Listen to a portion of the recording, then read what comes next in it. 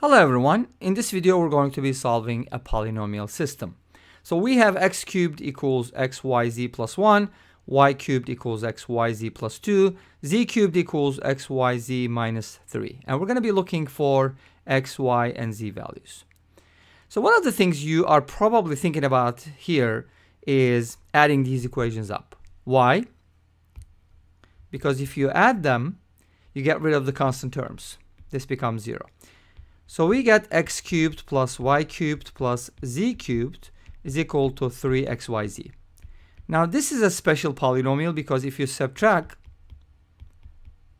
3xyz, you get a factorable polynomial. And x plus y plus z divides this polynomial actually. You can just go ahead and factor it. So this implies that x plus y plus z is equal to 0, from which you can get x plus y in terms of z, so on and so forth. But is that going to help you with the system? That's a good question to ask, right? So one of the methods could be this one, but is that going to lead anywhere? Now let's take a look at it from another perspective. We can also write, because everything is equal to xyz plus minus something here, we can just go ahead and subtract these equations. For example, we can subtract these two equations. If we do, then the difference is going to be y cubed minus x cubed equals 1. That's something we get from here. So we can express y cubed in terms of x cubed, but that doesn't mean we can express y in terms of x unless you use cube roots. You can do the same thing pretty much with other variables. Again, is this going to lead anywhere, right? That's the question to ask. I'll be using a different approach. This is not what I'm going to do, but I just wanted to show you some of the alternatives, because when we get a system like this, especially polynomial systems, these are some of the things that we are doing.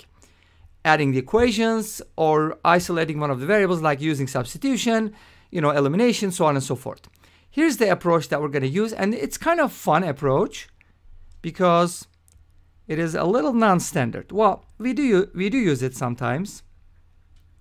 Here's what we're going to do. And of course, it makes sense to use this method. And the method involves multiplying these three equations. Now, let me tell you why we multiply them. Because if you multiply on the left-hand side, you get, so we're multiplying them, right?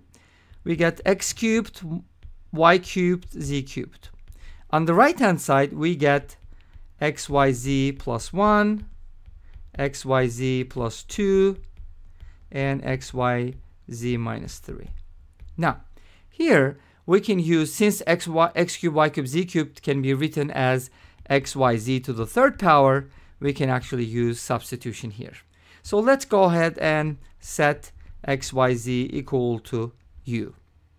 And we get u cubed is equal to u plus 1 times u plus 2 times u minus 3.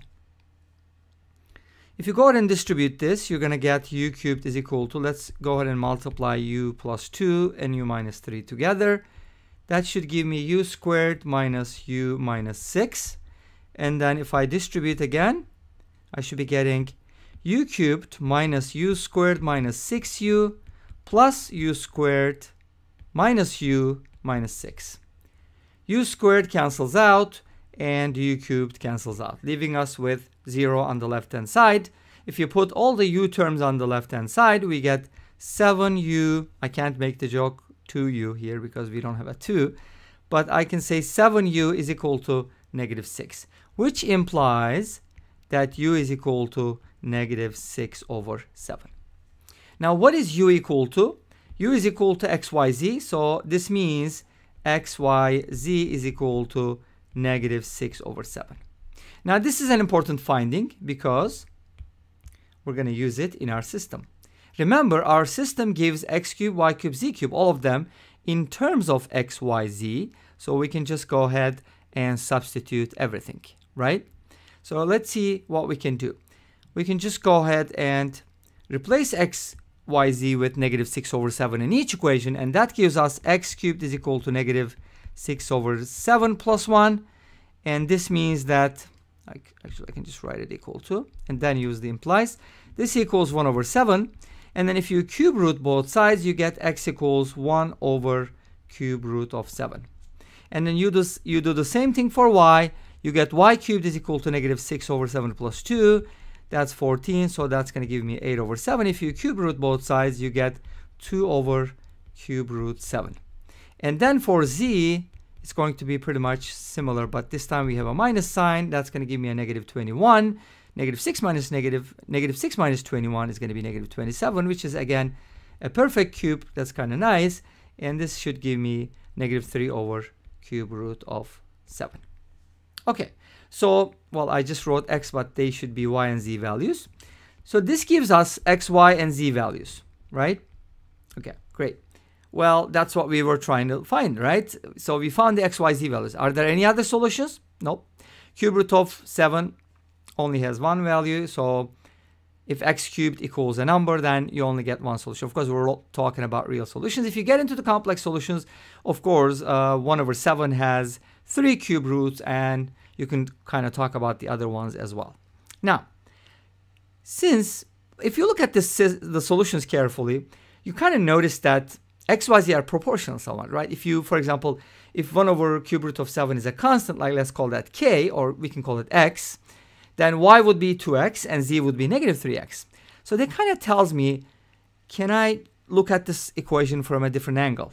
Such as, can I say that y can be written as kx and z can be written as m times x, and then if I plug it in, I get a nice system. Because the only variables that I'm going to have is going to be k and m. Let me show you why that's the case, because if you replace each equation with this, then you get the following. K cubed x cubed, and then you always get km x cubed, by the way, from x, y, z, because if you multiply these two, you get km x squared, and then another x will give you x cubed.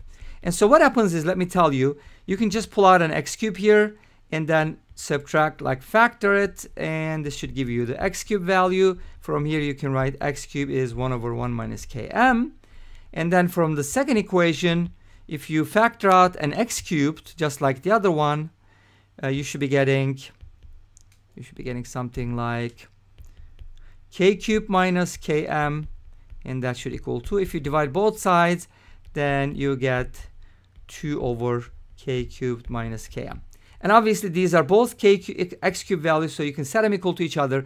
Do the same thing with the third one, and you'll get a system of equations in two variables. Okay? And you can easily solve that and then go back. Of course, they're going to be integers in this case. As you can see, x, y, z are proportional. All right?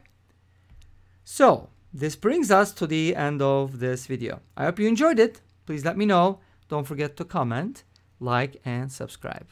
I'll see you tomorrow with another video. Until then, be safe, take care, and bye-bye.